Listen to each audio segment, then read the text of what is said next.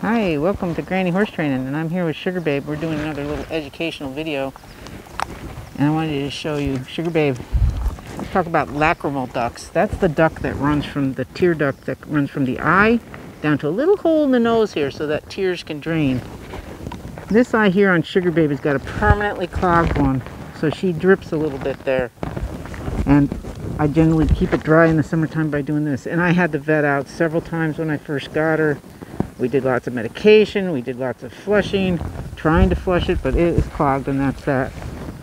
So she needs special care in the summertime. Lots of fly wipe on her face. I don't tend to use fly masks. They tend to sometimes get dirt like locked in there.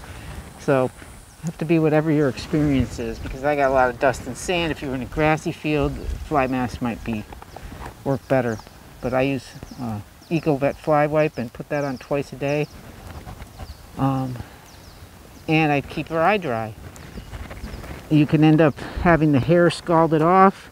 If this starts up, you'll start notice lots of tears. This hair might scald off. You'll have to get your vet, because they can stick a little tube up their nose and get in a little teeny tiny hole, and they flush it and the tears back out, and it flushes out mucus and stuff, and it usually works on most horses. She's an old horse. She probably had the problem for years before I got her, and by then she'd already had scarring. And it would come and go and get better. Of course, when fly season isn't around, it'll get kind of better in the winter time, and people think it's not a problem, but it is a problem, and it's something that can be remedied.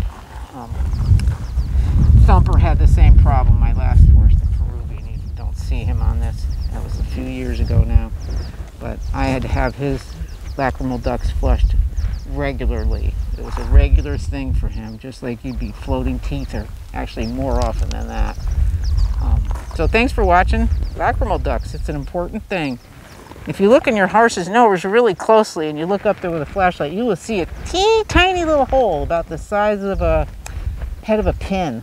I mean, it's teeny, and that's where your tear duct drains out. So thanks for watching. Bye now.